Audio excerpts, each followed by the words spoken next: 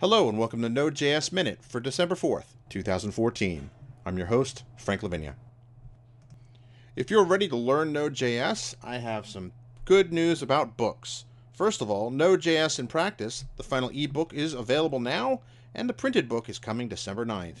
Also from Manning Books, today's deal of the day for December 4th is you save 50% on Node.js in action. Look in the description to find out the discount code.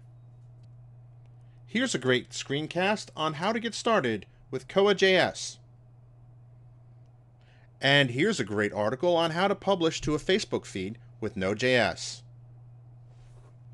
Well, it's finally happened. After threats of forking the source for Node.js, several primary developers have forked it and created a new tool they call io.js.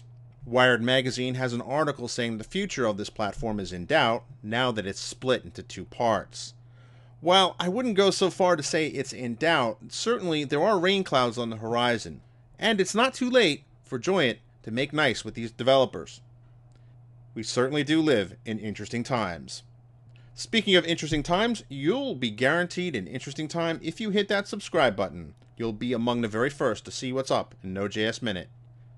Thanks, and have a great day.